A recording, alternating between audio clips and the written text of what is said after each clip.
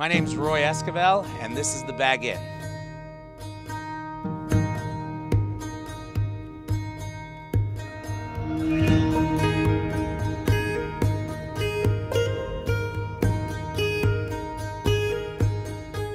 It was an idea I had several years ago.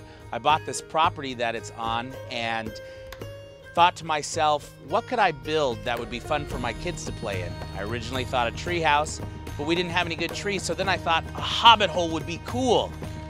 And then I realized if I built a hobbit hole, I could probably turn it into something that I could rent out, and that's what we have today.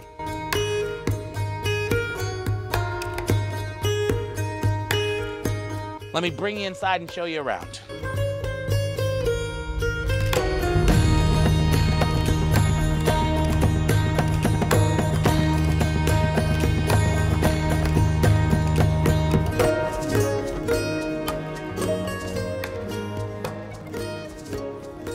So when you walk into this great room. Now, a lot of people have wondered about a hobbit hole and how tall it is, but I made this 10 feet tall because the idea is that you're a human coming here to pretend to be a hobbit for a day and have that relaxing thing.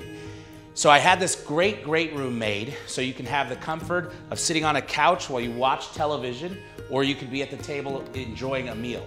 And I designed it specifically as a couple's retreat. So it has one bedroom with a king-size bed and a luxurious bathroom. So let's talk about the door for a second. As you can see, the door has this large round frame and it only opens as like a regular sized man door. The original intention was to actually have an 8-foot round door, but during the construction, the people who did the concrete work put in an archway instead of a circle, which then prevented me from putting in a full one. This is how I was able to give it that classic hobbit hole round door feel without needing to bolt it to concrete that was too far away or having a hinge that would be 3 feet off the wall. But it still gives us that classic feel when the door is closed both on the inside and out. So I actually put this here for the idea that, you know, when you first come in, you could have a nice comfortable place to sit, to remove your shoes and put them and keep them out of the way so it would be easy. But the great oak feature of it, of all this wood coming together, worked well because immediately adjacent to it you can see that I have this oak wine barrel. This is actually an oak wine barrel that was used for wine. It's even been stamped on the top, so it tells you what part of France this wine came from. And originally what I did was I cut this barrel open and I put a mini fridge in it. But the fridge was so small that I understood that my guests were gonna need something larger to benefit them more. So what it is actually used for now is board games on the inside.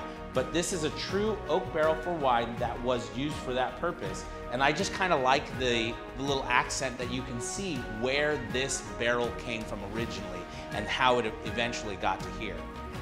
Now let's talk about this table right here. Now, as you can see, this table is a barrel on top with a Lazy Susan that spins. And you might think to yourself that this was custom made or special order. I just lucked out with this one. I went to a furniture store and they had this table and I thought to myself, that's gonna go perfect with what we're looking for. And one of the things that I enjoy that most people don't know about is that this is actually a hidden compartment under here with shelves. So one day, who knows, maybe I'll hide something in there. Because I added so much detail to this place to begin with, I didn't want the doors to just be plain. So as you can see to the entrance to the bathroom right here, I have a hand-carved door that's painted by somebody from Turkey that I had specially designed. And it gives us a character feature from the feature films. Now I did a significant amount of stone in here, including the floor. I wanted to give it that cozy cave feel. Something that spoke luxury and elegance, but still gave us the classic idea that we are actually in a hobbit hole with the materials that they could have used then. The vanity over here, this is actually a hand-carved vanity that I purchased the sinks and the faucets separate because it ties both worlds together in one piece of furniture. It gives us the stone and it gives us the wood. Both things that we're used to in, say, the Hobbit movie, where we have hobbits where everything's made out of wood and dwarves where everything's made out of stone. To give you a nice feel of space, comfort, and relaxation, I have this large soaker tub right over here that can give you all of the comfort of a deep, warm soak. And then, just in case you're actually extra tall, I have this walk-in shower with an 8-foot shower head, completely done in wood and stone to give you an authentic hobbit hole feel.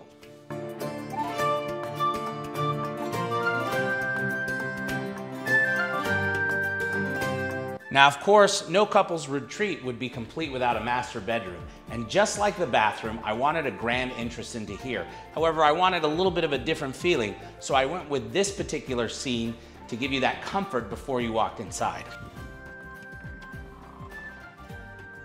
And then I designed and laid out this bedroom for maximum comfort.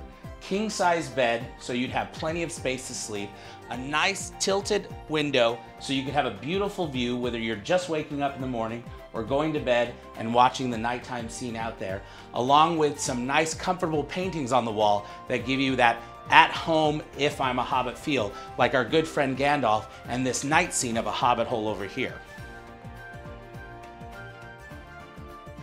Now this right here is an interesting feature in the fact that, yes, it looks like a built-in bookcase, but this is actually a hidden door that enters into a utility closet where the hot water heater is head, cleaning supplies, and some other things that help run the space.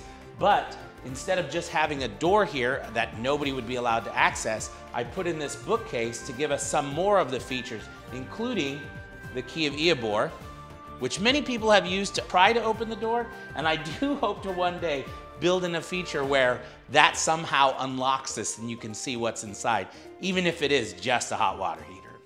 So some of the features like this tree here were put here kind of out of necessity. There's actually a pipe hidden in this tree that didn't quite fit in the wall because this is actually a concrete structure to give all the strength that the building would need to hold up the roof that grows actual grass.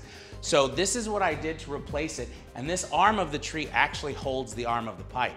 Now, I wanted the ability to have high technology without feeling like it has high technology, so I created features like this, where you could have a TV connected to Wi-Fi, watch all your favorite movies, including some extended edition Blu-ray discs that I provide for Lord of the Rings and The Hobbit, but without seeing it all together.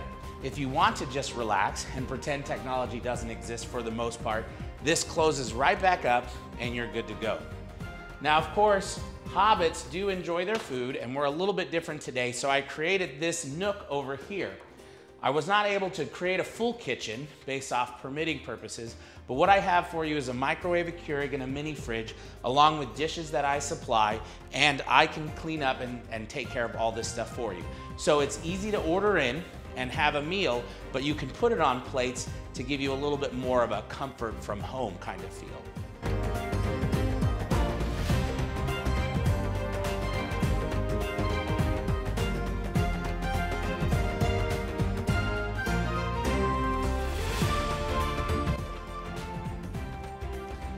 Thank you for doing this tour of the Bag Inn with me here in Salem, Oregon.